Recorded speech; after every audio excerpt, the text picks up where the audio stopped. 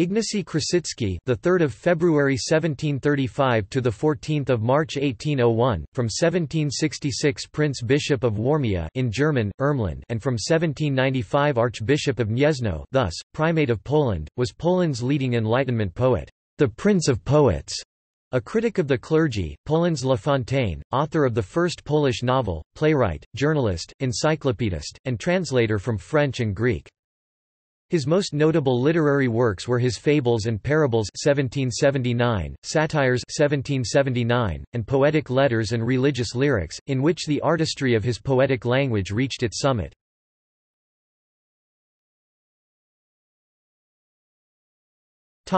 Life. Krasicki was born in Dubiecko, on southern Poland's San River, into a family bearing the title of Count of the Holy Roman Empire. He was related to the most illustrious families in the Polish-Lithuanian Commonwealth and spent his childhood surrounded with the love and solicitude of his own family. He attended a Jesuit school in Lwów, then studied at a Warsaw Catholic seminary 1751–54. In 1759 he took holy orders and continued his education in Rome 1759–61. Two of his brothers also entered the priesthood. Returning to Poland, Krasicki became secretary to the Primate of Poland and developed a friendship with future King Stanislaw August Poniatowski. When Poniatowski was elected king 1764, Krasicki became his chaplain. He participated in the king's famous Thursday dinners and co-founded The Monitor, the preeminent Polish Enlightenment periodical, sponsored by the king. In 1766 Krasicki, after having served that year as coadjutor to Prince Bishop of Warmia Adam Stanislaw Grabowski, was himself elevated to Prince Bishop of Warmia and ex officio membership in the Senate of the Commonwealth. This office gave him a high standing in the social hierarchy and a sense of independence. It did not, however, prove a quiet haven. The Warmia Cathedral chapter welcomed its superior coolly, fearing changes. At the same time, there were growing provocations and pressures from Prussia, preparatory to seizure of Warmia in the first partition of the Polish-Lithuanian Commonwealth. Krasicki protested publicly against external intervention. In 1772, as a result of the first partition, instigated by Prussia's King Frederick II, the Great, Krasicki became a Prussian subject. He did not, however, pay homage to Warmia's new master. He now made frequent visits to Berlin, Potsdam and Sanssouci at the bidding of Frederick, with whom he cultivated an acquaintance.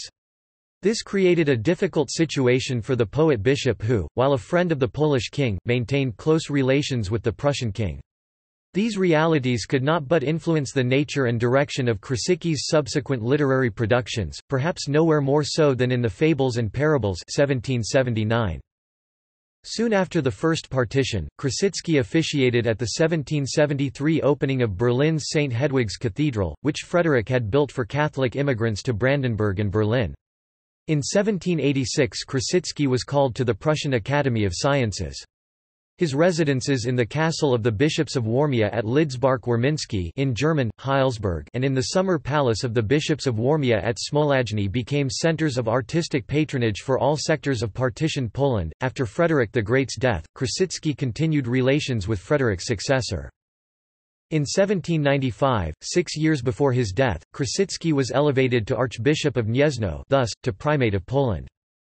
Krasicki was honored by Poland's King Stanislaw August Poniatowski with the Order of the White Eagle and the Order of Saint Stanislaw, as well as with a special 1780 medal featuring the Latin device, Dignum laude virum musa veta mori. The muse will not let perish a man deserving of glory, and by Prussia's King Frederick the Great, with the Order of the Red Eagle. Upon his death in Berlin in 1801, Krasicki was laid to rest at St. Hedwig's Cathedral, which he had consecrated. In 1829 his remains were transferred to Poland's Gniezno Cathedral. Czesław Miłosz describes Krasicki. He was a man of the golden mean, a smiling, skeptical sage who praise moderation and despise extremes. His was a mentality which returned to Horatian ideals of the Renaissance, to a life of contemplative retirement. This did not interfere with his talents as a courtier. He was a favorite of Poland's king Stanislaw August Poniatowski, and after the partition of Poland, in 1772, when his bishopric of Warmia became the property of Prussia, he was a favorite of King Frederick the Great. He was a cosmopolite and owed his imposing literary knowledge to his readings in foreign languages, yet he was indebted to the mentality of the Polish Golden Age. And in this respect his admiration for Erasmus of Rotterdam is significant. As a poet, he was chiefly responsible for that distillation of the Polish language which for a while toned down the chaotic richness of the Baroque. In a way, he returned to the clear and simple language of Jan Kochanowski, and his role in Polish poetry may be compared to that of Alexander Pope in English poetry. He conceived of literature as a specific vocation, namely, to intervene as a moralist in human affairs. Since he was not pugnacious by temperament contrary to one of his masters, Voltaire, his moralizing, rarely distinguishable from sheer play, does not show vitriolic accents.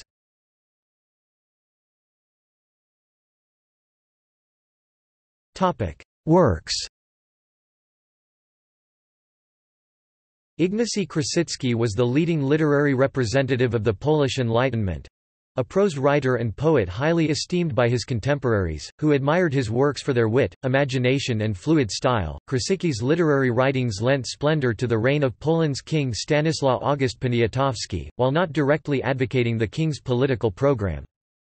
Krasicki, the leading representative of Polish classicism, debuted as a poet with the strophe hymn, Święta miłość kochanej ojczyzny, O sacred love of the beloved country. He was then nearing 40. It was thus a late debut that brought the extraordinary success of this strophe, which Krasicki would incorporate as part of Song X in his mock heroic poem, Mizada Mausiad, 1775.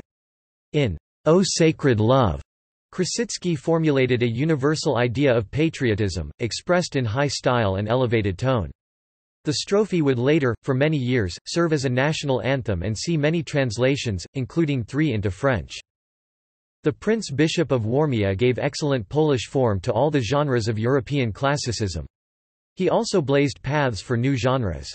Prominent among these was the first modern Polish novel, Mikołaja Doswodczyńskiego Przypadki, The Adventures of Nicholas Experience, 1776, a synthesis of all the varieties of the Enlightenment novel, the social satirical, the adventure à la Robinson Crusoe, the utopian and the didactic. Tradition has it that Krasicki's mock heroic poem, Monakomachia War of the Monks, 1778, was inspired by a conversation with Frederick II at the Palace of Sanssouci, where Krasicki was staying in an apartment that had once been used by Voltaire. At the time, the poem's publication caused a public scandal. The most enduring literary monument of the Polish Enlightenment is Krasicki's Fables, Bajki I Przypowieści Fables and Parables, 1779 and Bajki No New Fables, published posthumously in 1802. The poet also set down his trenchant observations of the world and human nature in Satyry Satires, 1779. Other works by Krasicki include the novels, Pan Podstoli Lord High Steward, published in 3 parts, 1778, 1784 and posthumously 1803, which would help inspire works by Mickiewicz, and Historia History, 1779, the epic, Wojna Chocimska The Chocim War, 1780, about the Khotan War, and numerous others, in homiletics, theology and heraldry. In 1781–83 Krasicki published a 2-volume encyclopedia, Zbior Potrzebniejszych Wiadomości, a collection of essential information, the second Polish-language general encyclopedia after Benedict Chmielowski's No Ateni The New Athens, 1745–46. Krasicki wrote Listy o ogrodach letters about gardens and articles in the Monitor, which he had co-founded, and in his own newspaper, Ko Tydzień each week. Krasicki translated, into Polish, Plutarch, Ossian, fragments of Dante's Divine Comedy, and works by Anacreon, Boileau, Hesiod and Theocritus. He wrote a 1772 essay, On the Translation of Books, O Perskładaniu Ksiąg, and another, published posthumously in 1803, On Translating Books, O Tłumaczeniu Ksiąg.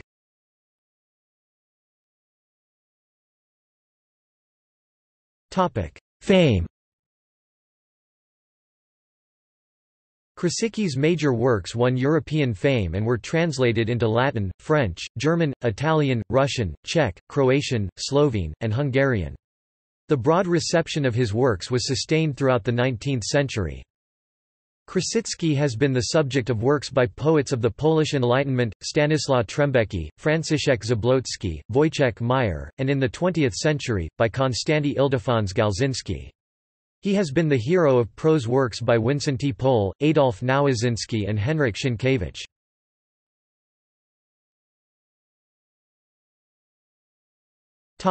Literary reflection. Scholars have viewed Krasicki's fables and satires as adaptive to the culture for which they were written, and as politically charged. The characterizations were not based on reconstructions of individuals from direct observation, but were fictional constructs that reflected society's actual values. Krasicki held that Poles, and humanity generally, were governed by greed, folly, and vice.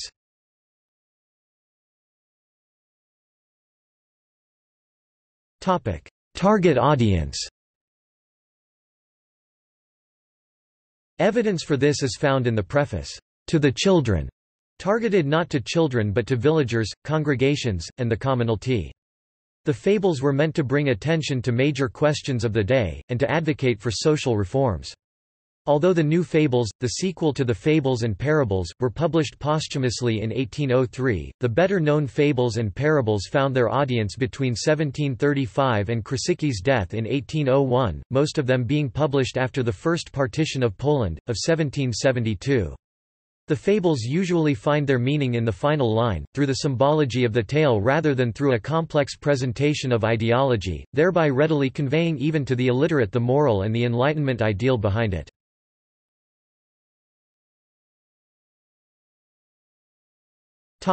Enlightenment contributions. Katarzyna Zaczęter argues in the Polish Review that Western historians have generally overlooked Krasicki's works, and that the publisher of Polish fables overlooked the importance of the political and social context contributing to the fables' origin.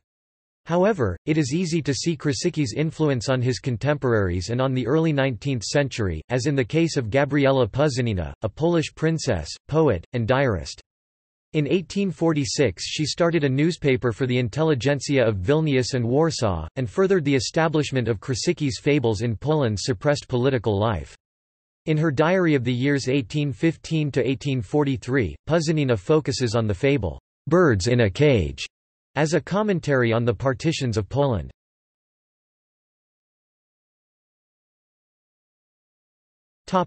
See also: Fable, Fables and Parables, List of Poles. O Sacred Love of the Beloved Country, Poles, Polish literature, Political fiction, Politics and fiction, Translation. Notes